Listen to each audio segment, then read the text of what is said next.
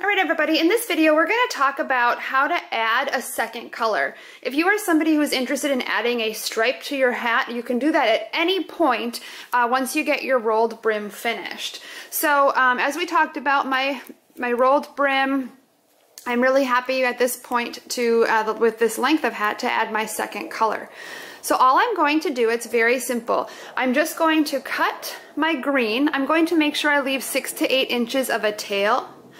And then I'm going to just start knitting with this next color.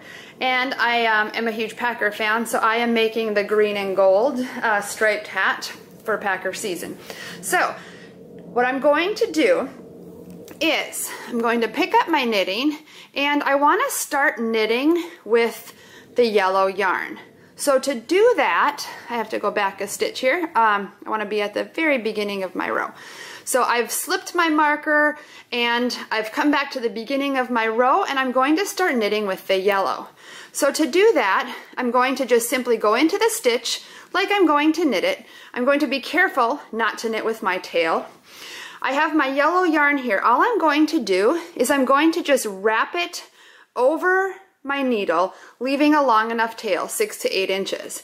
So what you can see is I've just literally laid it over my right needle, and I have my tails here, and I'm going to then just finish knitting that stitch. So bringing the needle tip through the stitch and then hopping it off. So now you can see my yellow yarn is secured. The biggest tip I can remind you of at this point is make sure when you start knitting again, you are knitting with the yarn that is attached to your skein and not the tail. Okay, so now that it's attached, you're just going to keep knitting across that row. I am going to probably knit 3 rows in this different color before I switch over and go back to the green. You're going to see behind your work, you can see that our stitches that have been knit with the new color, and you can see these 2 tails. And there's going to be a little bit of a gap at this point, but don't worry, we will be able to fix that later on when we weave in all of our ends. So what we'll do later is we'll just tie these off and bury the ends in. So in the meantime, you just kind of want to tuck them into the inside of your hat and just forget they're there for now. So again, I am going to knit 3 rows with my yellow before I switch back to my green, and then just keep working on the body of the hat. So I just want to talk quickly about, I'm working on my first stripe, and I'm at the very end of my row, and what you're going to see when you get to the end of that row is because we cut the yarn off and we have those 2 yarn tails inside, you're going to see this stitch looks kind of elongated, it looks a little wonky. And that's totally normal. It's because you have those 2 new yarn tails behind which haven't been tied off yet. So don't worry about that. And what you can do is just kind of pull it snug. But like I said, it's not a big deal because we're going to be fixing that later when we go in to weave our yarn tails in when we finish our project. So you're just going to knit that stitch as normal, and it's going to feel kind of weird. It's going to feel really loose.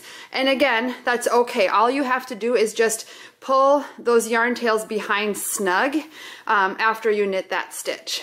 So I've come to the end of my first row of my new color, and again I'm just going to keep carrying on in the same way. I'm going to slip my marker. I'm going to work 3 rows of this stripe. So you can add as many stripes as you want.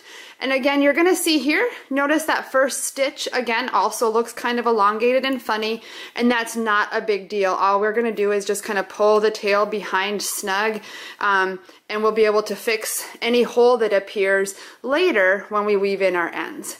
So again, like I said, you can add as many stripes as you want. You can make the stripes as wide as you want. I'm going to make a 3-row stripe. Then I'm going to go back to my green, and I'll probably add another stripe or 2. I'm just kind of totally making it up as I go in terms of how many stripes I'm going to want. So feel free to add as many stripes as you like using the same strategy that I taught you in this video about how to add a color. And you may want to add a couple colors. And again, it's going to be the same technique for all of the stripes that you're going to do. So Get creative, work on your stripes, and just follow the pattern and work to the designated length in the pattern. And then the next videos will show you how to decrease. Happy knitting!